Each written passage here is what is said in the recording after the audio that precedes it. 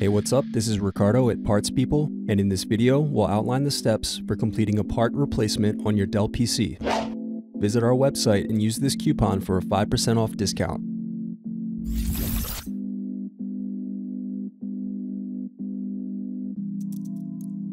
Use thin object to peel off screw covers. Now unscrew and remove base cover.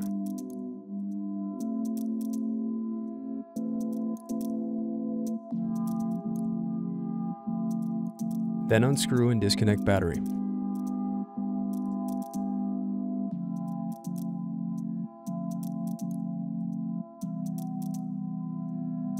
Now unscrew and remove bracket. Then disconnect display cables.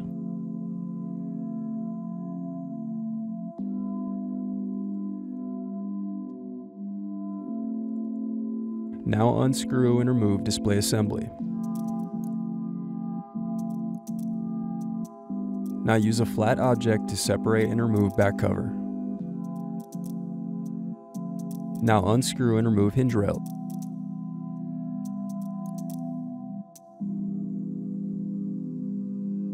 Next, disconnect display cable.